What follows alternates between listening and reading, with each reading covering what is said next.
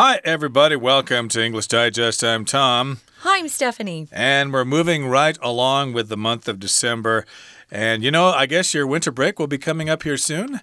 Or if you have some vacation time, you might want to consider traveling around the world. We don't really have a country we're talking about today specifically, but we are talking about idioms for the well-traveled English learner. These are idioms that include the names of countries in them, and they're quite useful. It's kind of fun. Here are some very well-known idioms, you could say. An idiom, of course, is a group of words. Sometimes it's just a couple or maybe even one, but they are figurative. So if you hear them, you don't necessarily know what it means. That's why we have to really study a little harder to learn the idioms. Ours are kind of interesting. Some have more words than others. But we're going to explain what they mean and when and how you can use them. They're very useful.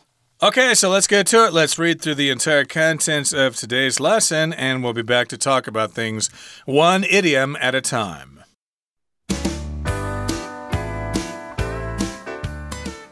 Let's do as the Romans do and go Dutch in a New York minute. Many sayings in English refer to different places in the world. But did you ever wonder how these international idioms came to be? Each one has an interesting story that can help you learn a little more about world history. When in Rome, do as the Romans do. This adage reminds travelers to be mindful of local customs. It has its origins in the 4th century Roman Empire, when early Christian leader St. Augustine moved from Rome to Milan. He found that unlike Romans, Milanese churchgoers didn't fast on Saturdays. The Bishop of Milan told Augustine, "When I go to Rome, I fast on Saturday, but here I do not," advising him to follow local practices and avoid scandal. Over 1,700 years later, his wise words endure. French leave. Another idiom talks about leaving a place without letting others know. While a French leave might be nothing more than quietly exiting a party, it could also be quite serious, like a soldier deserting their post. The concept comes from a French custom of leaving social gatherings without saying goodbye to the host. Americans often call this an Irish goodbye, and in France itself it's called leaving English style. Go Dutch. When you and your friends split the bill at a restaurant, you are going Dutch. The Oxford English Dictionary says the phrase's original more negative meaning is connected to the Anglo-Dutch Wars of the 17th century, as the English viewed the Dutch as stingy. Today, going Dutch is seen differently depending on the culture, but it certainly is less expensive than the alternative of treating the whole party. So let's dig in, guys. These are some of the idioms for well-traveled English learners. Perhaps that's you out there, or one day will be you. We get more of a chance to travel sometimes when we're earning our own money. So here's the first paragraph here. Let's do as the Romans do and go Dutch in a New York minute. It's a cute sentence there that our writer has come up with. We've got 3 idioms in one sentence. And it all makes sense to us, of course, because we know what they all mean.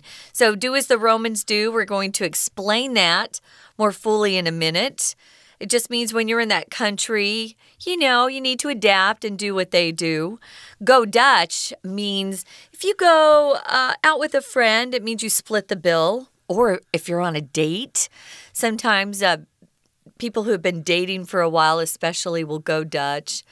Or sometimes what we do is, this time I'll pay, next time you pay. That's kind of similar. And if you do something in a New York minute, it just means you're doing something very fast because life and people usually move, talk, work really fast in New York City. Okay, so there you have it. And many sayings in English refer to different places in the world. Also, maybe different places within the United States or within England. But did you ever wonder how these international idioms came to be? Yeah, why do we say these things? Do as the Romans do, go Dutch.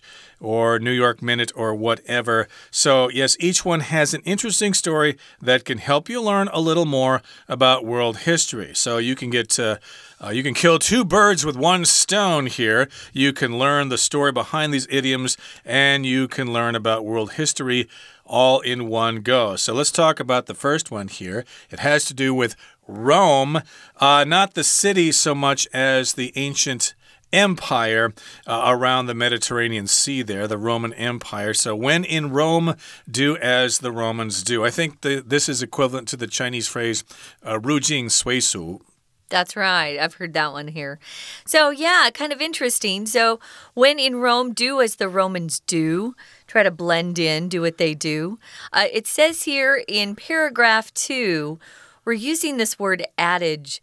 If someone uses this word with you, an adage is just a familiar phrase. It's usually a proverb, a short statement, expresses some sort of general truth that people have all agreed upon. Yeah, usually it's like that. So this adage reminds travelers to be mindful of local customs. That's really important.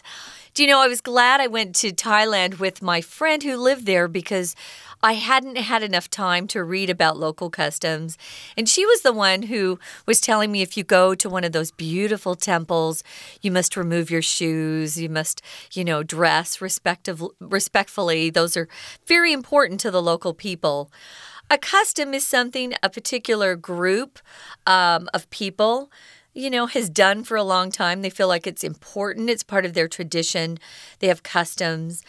We also know this word as customs in terms of, if you come back to Taiwan and you bring things in from another country, sometimes you have to pay a customs fee.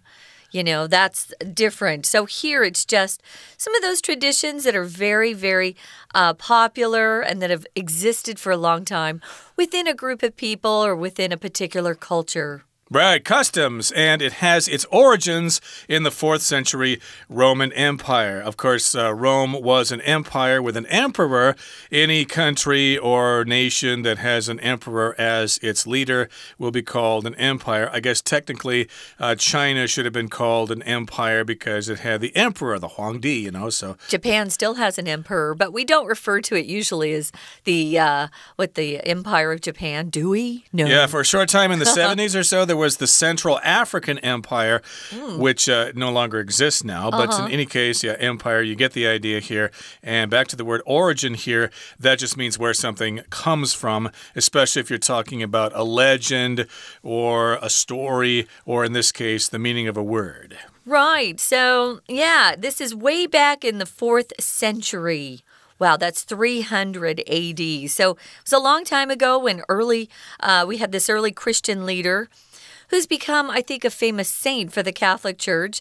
His name was St. Augustine. He moved from Rome to Milan. So Milan is in Italy currently, and he found that in Milan, unlike the Romans, the Milanese churchgoers didn't fast on Saturdays. We could refer to this as some sort of custom in Milan. Remember, we just talked about customs. So in Rome, they did fast on Saturdays, but in Milan, those Milanese, those are the people who live in Milan, they weren't going to fast on Saturdays, so they did things differently, you could say. A churchgoer is simply someone who goes to church, right? So at that time, there was a bishop. He's a leader of the Catholic Church in particular, but we also have bishops in other Christian organizations. This bishop of Milan told Augustine, hey, when I go to Rome, I fast on Saturday, but here I do not. So wherever you are, just base your actions on what those people there do, unless it's pretty serious to you, and then do what you need to do. But yeah, so that makes sense. So when I go to Rome, I fast with you guys. But when I'm here in Milan, where I live, I don't fast with the people around here. Absolutely. So the Bishop of Milan said, hey, when I go to Rome, I do as the Romans do. I fast on Saturday. I don't want to stick out. I don't want to be weird or something. But when I go back to Milan, I don't fast on Saturday. Remember, to fast means to refuse to eat food for whatever reason. The Muslims fast during Ramadan, for example, during the day. And this, of course, was advising him to follow local practices and avoid scandal. That's what the bishop was telling St. Augustine. Hey, follow the local practices. Do as the Romans do. So that's what he was advising him to do. If you advise someone to do something, or if you give them advice, you have some information that they don't, and then you tell them about it. You tell them about that information so that they can use that information. Yeah, it's like giving some tips to someone. I wanted to point out, if you were listening carefully, you heard Tom pronounce the verb as advise with a Z, but the noun form is an S sound, advice. It's also spelled differently. A-D-V-I-C-E is the noun form. Here, we're using the verb. So he did advise him to follow the local practices or customs, you could say, and avoid scandal. Ooh. Scandal can be countable and uncountable. Here we're using it as a non-count way. Just avoid scandal in general. If you're talking about scandal, you're talking about things that people have done that are pretty shocking to others. Usually it has to do with something that's morally wrong. Maybe it's legally wrong, too. Sometimes we know politicians will take bribes under the table, as we like to say, which is just secretly accept bribes to do something. Happens in every government, unfortunately. So, yeah, if you want to avoid scandal and have people gossiping about you and saying things about you, oh, he's not a good Catholic, he doesn't fast on Saturdays. So, he was actually trying to help by giving him this advice. Over 1,700 years later, his wise words endure. Guys, in Taiwan, I often have people who want to say 1,700 years. I have to warn you, if you're working with foreigners, we're not going to say 1,700 years. Because it takes too long. We're going to say 1,700 years. So you need to get used to listening to that way of reading numbers when you're using thousands at least. So it was a long time ago, but his wise words endure. To endure just means to last for a long, long time. Yep, indeed. Learning English is hard, so we hope you can all endure. Okay, that brings us to the halfway point in today's lesson. Let's take a break now, and we'll come right back. Hi everyone, my name is Jenny. 今天我们要看的是第2单元。我们今天谈的跟学英文有关。我们学英文的时候呢，其实呢一定会背到不少的谚语、惯用语。但是这些惯用语呢，其实是很有趣的。标题写的 Well-traveled English learner， 为什么会用这个标题呢？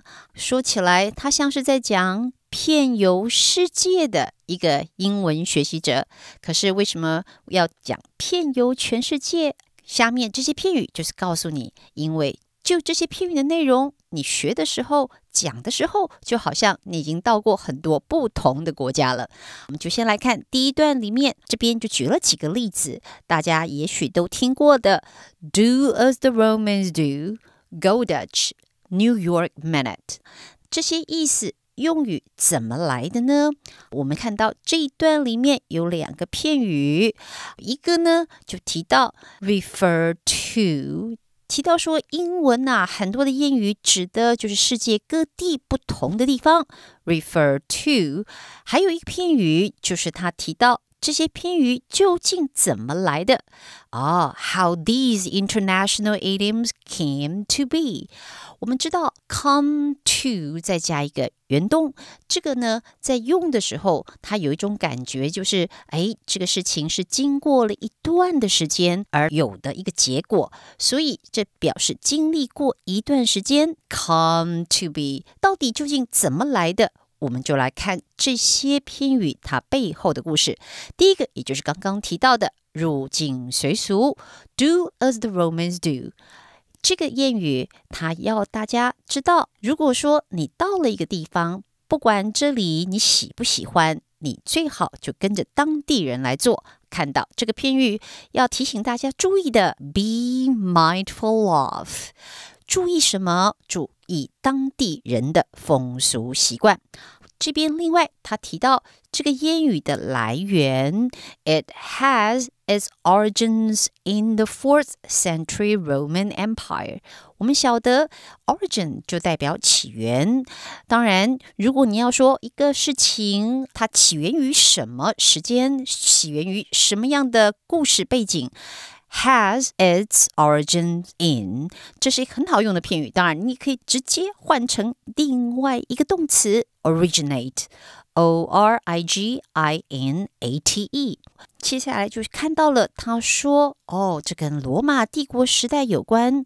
接下来就提到当时在米兰这里，他们跟罗马人不太一样。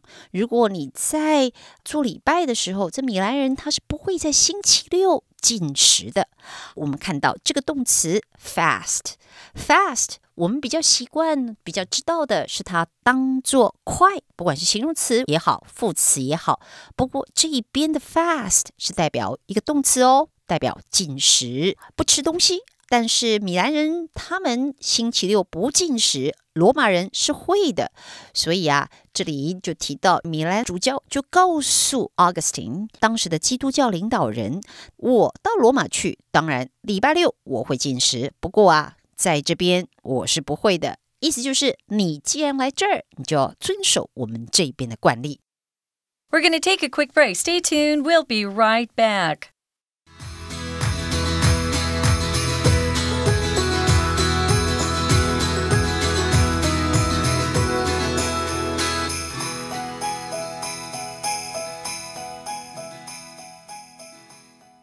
Okay, welcome back. Again, we just talked about the phrase, when in Rome, do as the Romans do. So, of course, that had its origins in 4th century Rome. So, of course, this particular phrase has endured for a long time. Of course, endure in this meaning means it's lasted for a long time, but endure could also mean you're suffering for some reason. Now, I did want to mention before we go on to France here, there are some other idioms having to do with Rome that I'll just mention in passing here. One is Rome was not built in a day. That means things take time to do. And another one is all roads lead to Rome. I guess that means that's like the capital city, and that's where the action is centered. Now, let's go to France here and have some wine and cheese and some crêpes Suzette and boeuf bourguignon and whatever. And we're talking about something called French leave. And, I had not heard this phrase myself before. We talked about this before the program began. French leave. I've heard of French kiss. That's a certain way of kissing, but here French leave means something else. Yeah, I've never heard of it either, but now we both know. When we get to the end of this paragraph, I have heard of the Irish goodbye, which is interesting, but not the French leave. So what does it mean? It's another idiom, and it's talking about leaving a place without letting others know. Maybe you're at a party and you have to leave early, but you're, kind of boo-howy, so you have to leave. That happened to me Saturday. I had to leave early, and so I was like, sorry, but I didn't talk to everybody. You just kind of have to slip out the door. While a French leave might be nothing more than quietly exiting a party. It's kind of what I had to do. It could also be quite serious. So here's the serious situation. Could be like a soldier who is serving their country, deserting their post. Their post here just means where they've been assigned to work in the military. And if you desert your post, it means you kind of flake out, which means you kind of chicken out. You're a coward and you leave. So, yeah, it's a good thing. It doesn't happen very often because most people love their countries. But some soldiers do desert their post or desert the rest of their comrades, the people they're fighting with. So that could also mean French leave, and you could use that phrase to mean someone was deserting somewhere. That's right. And of course, the concept comes from a French custom of leaving social gatherings without saying goodbye to the host. I guess the French do that. I guess they think it's not necessary to say goodbye to the host. And as you mentioned before, Americans often call this an Irish goodbye. And in France itself, hey, they get back at the English here. It's called leaving English style. As you know, the French usually dislike the English, and the English don't like the French, etc., etc. Yeah. So there you have it. An idiom using the word French here. I did also want to mention another phrase using French here. If you say, pardon my French, that means you're talking to somebody and maybe you use some bad language or some swear words and you realize that the other people don't really appreciate that. So you can say, oh, pardon my French. Sorry, I said 4-letter words there. I guess that comes from the idea that to English-speaking ears, French might sound like you're cussing or something like that. Or swearing. That's what cussing means. Yeah. So pardon my French there. I didn't mean to say that word. Okay. Hey, can I mention here, this is one of our vocabulary words too, dessert. You might have looked at it and thought we were saying deserting. A desert is the 沙漠, huh? No, this is completely different. You could desert your family. You could abandon your family. You could take a pet out, in some, I guess, wilderness area and desert the pet. Don't do that. It means abandon somebody, but it's also considered to be very disloyal or even treacherous, meaning you're committing treason. Moving on to the final one, which is very popular. You guys should all be very familiar with this. To go Dutch. Go Dutch. Dutch is the adjective to describe things from Holland or the Netherlands. And when you and your friends split the bill at a restaurant, you are going Dutch. A lot of times when you go out to eat with friends, you don't argue over who pays. Oh, 我请客, 没问题. No, 我请客. You don't fight over it. You just say, no, we ate this together. We don't need to do that. Let's just add things up and then divide by the number of diners, and then everybody will pay. That's splitting the bill. Everybody pays equally. If the bill is $33, then what? Everybody pays $11 or something if it's a party of 3. So that's what when you split the bill, you proportion it into equal parts. Yeah, unless, I have to say, unless you have eaten or had a lot of something to drink, which costs a lot of money if you're drinking alcohol. If you've actually spent a lot more than your friends, to be fair, you should put more into the pot. The pot here is the money that's going to pay the entire bill. So go Dutch. We also use it quite frequently when we're talking about dating. It's been tradition, at least in America, for the guy to pay for the dates. Whatever you guys do, if you go to a movie or to a restaurant or go see a film, not a film, but a concert, the guy usually pays. But I don't think that's fair after a while. I think, wow, especially if you're both really poor students or you just are starting your first job, you don't have a lot of money, you should always offer. For me, I think that's appropriate. Ladies always offer to pay too, or go Dutch. So I've done both. So it just means you're splitting the bill at the restaurant. You're going Dutch. And like Tom said, it's kind of a fight here sometimes. No, 我请客, no, 我请客. But since I'm a foreigner and a lot of my friends who are Taiwanese understand the foreigners a little better, they now know that it's totally okay just to split the bill, and that's what we usually do. Now, the Oxford English Dictionary says the phrase's original, more negative meaning, because go Dutch is positive today, was connected to the Anglo-Dutch Wars of the 17th century. Okay, so here are the Anglo just refers to Great Britain, right? So back then it was just England, but they were fighting the Anglo-Dutch Wars back in the 1600s, and the English viewed the Dutch as stingy. What does stingy mean?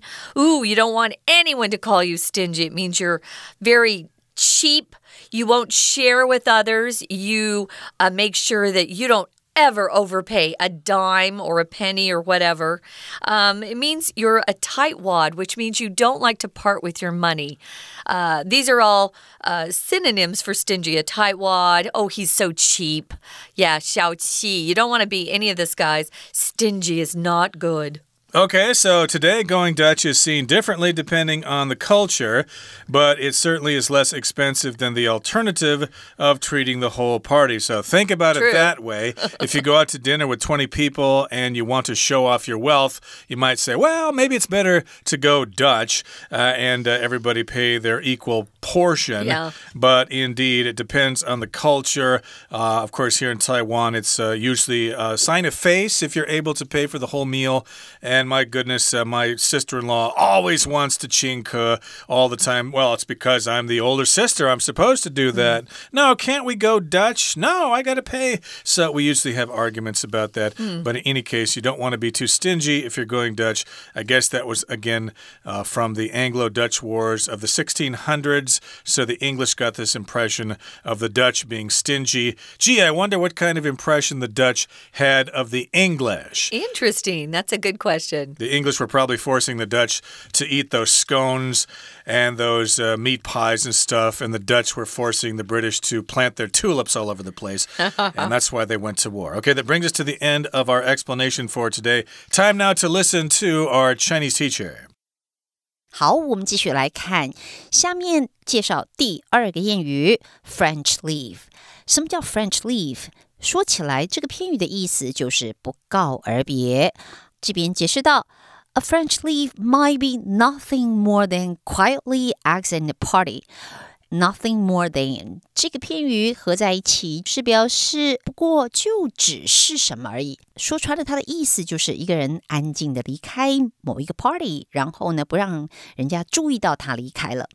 不过这个谚语用起来的时候有时候可能是很严重的，比如说在战场上打仗的士兵，结果你擅离职守，你没有跟人家讲就偷溜了，这也是一种 French leave。不过接下来提到了几个有趣的事情，就是在英文里面我们说它是一个 French leave， 可是同样的意思呢，如果是在美国来说，美国人他们说这种你自己安安静静走开，不让人家知道你离开一个场合了，你说它是一个 Irish goodbye。 可是相对的在法国呢，他们也不说这是 French leave， 他们说它是 leaving English style， 换句话是英式的离开。